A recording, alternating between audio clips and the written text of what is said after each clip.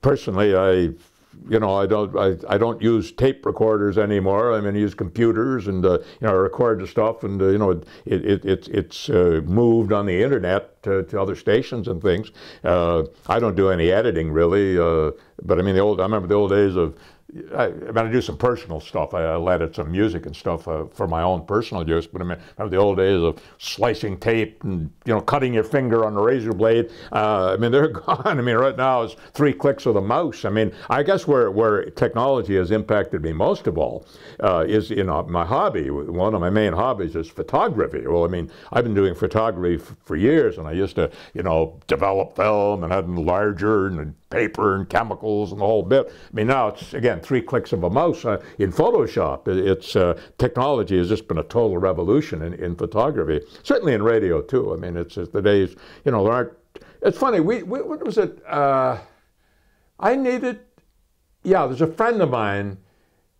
Yeah, a friend of mine had come across some old reel-to-reel tapes of a family reunion or something they had. Not in broadcasting, but he asked me, knowing my broadcasting background, I mean, if I could, if there's any way I could get stuff off these tapes for him. Well, like even the radio station doesn't have a tape recorder. I managed to borrow an old beat-up tape recorder from somebody, I've forgotten who now. But I mean, the technology is stunning. But one of the dangers, though, too. I mean, we're getting away from broadcasting a bit. But I mean, I have some stuff on 5.5-inch floppy disks.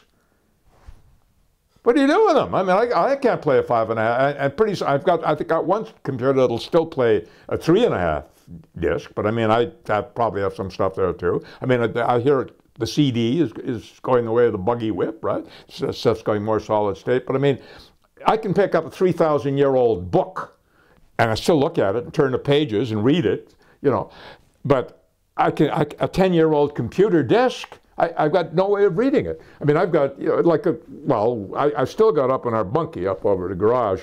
I've still got a turntable and an old setup up there. So we love going to garage sales, right? And I got all the old LP records and all. Hey, we hit a garage sale, all kinds of opera LPs, right? So I take them, I transfer them to CD up there. But I mean, there again, how do you?